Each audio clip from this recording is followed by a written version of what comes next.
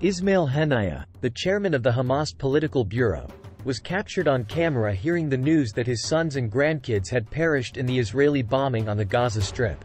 While visiting injured victims of Israeli bombings on the Gaza Strip, Hamas political bureau head Ismail Heniyye learned that his sons and grandkids had perished in the strikes while he was in a hospital in Doha, Qatar. Heniyye's reaction to hearing the news was captured on camera and shared. He responded very coolly. Heniyye was only able to say the following while the person on the other end of the phone started crying. "Praise be to Allah. I ask Allah to have mercy on them." Heniyye declared, "My family lost around 60 relatives, yet their blood is not worth more than that of those who died in Gaza.